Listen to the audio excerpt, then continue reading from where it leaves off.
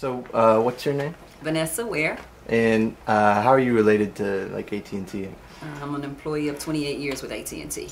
What do you think about AT&T surplusing these jobs in Georgia? I think it's outrageous that they have the audacity to surplus good working people, union paying people, and the AT&T corporate people are, getting all these bonuses, making all these millions and millions of dollars when they don't deserve it. We as working people, we deserve it. We're the ones that's keeping them getting their wages. We're the ones that's helping the stock go up. We're the ones that are doing all of this.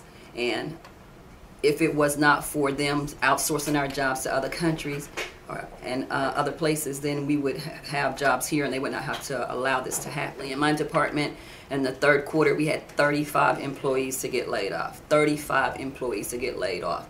And I don't understand. I don't understand how they can do that. And now, in my department, because of that layoff, we're getting all this abundance of work and we don't have enough people to do the work.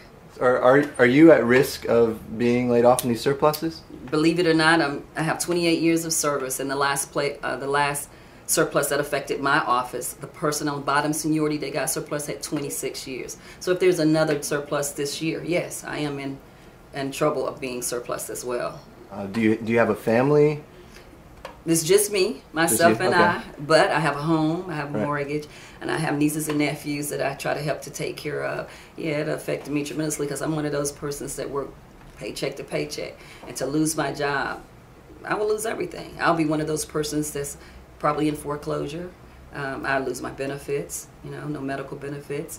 And yeah, it would affect me tremendously.